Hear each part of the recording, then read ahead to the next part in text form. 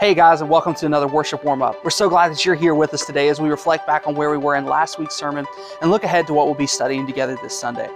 Last time we were together, we looked at John chapter 7, verses 25 through 36. And in that passage, we saw that there was a divine plan in sending Jesus. The people were asking the question, could this be the Christ? And what we saw was that God had specifically sent Jesus. The people were divided over who Jesus was, but ultimately, because of the work that Jesus Christ accomplished on the cross, we have a heavenly destination where we can be with Him for eternity. This week, we're going to be looking at John chapter 7, verses 37 through 39. And in these three verses, we'll see that Jesus is speaking once again about living water and eternal life. So we hope that you'll join us this week as we look at what that means for us moving forward, how we can live out this text, and also how we can rejoice in the work that Christ has accomplished. So we pray that you'll join us again as we worship this week, and we look forward to celebrating just who Christ is and again, what He's done for us. We'll see you there. Thanks for watching.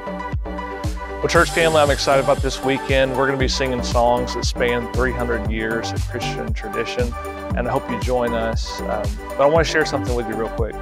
I was listening to a preacher a couple weeks ago, and he said that he walked out in the yard at night, and he saw his son with a flashlight shining it up in the sky. And he asked his son what he was doing, and his son said, "I'm trying to get a better look at the stars."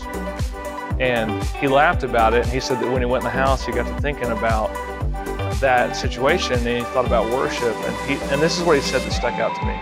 He said that the instrument was too small for the object. And when we worship on Sunday mornings, when we sing together, when we take communion, when we baptize someone, when we practice the things the Bible's told us to do, they're very small instruments for an infinite God that we celebrate and that we love. So this Sunday, I'm excited because we're singing all hail the power of Jesus' name, for God so loved, yet not I, but through Christ in me, come thou fount of every blessing. And at the end of the service, we're going to close out singing about our longing for the Lord with As the Deer. Hope you can join us, and I hope you have a blessed weekend. God bless you.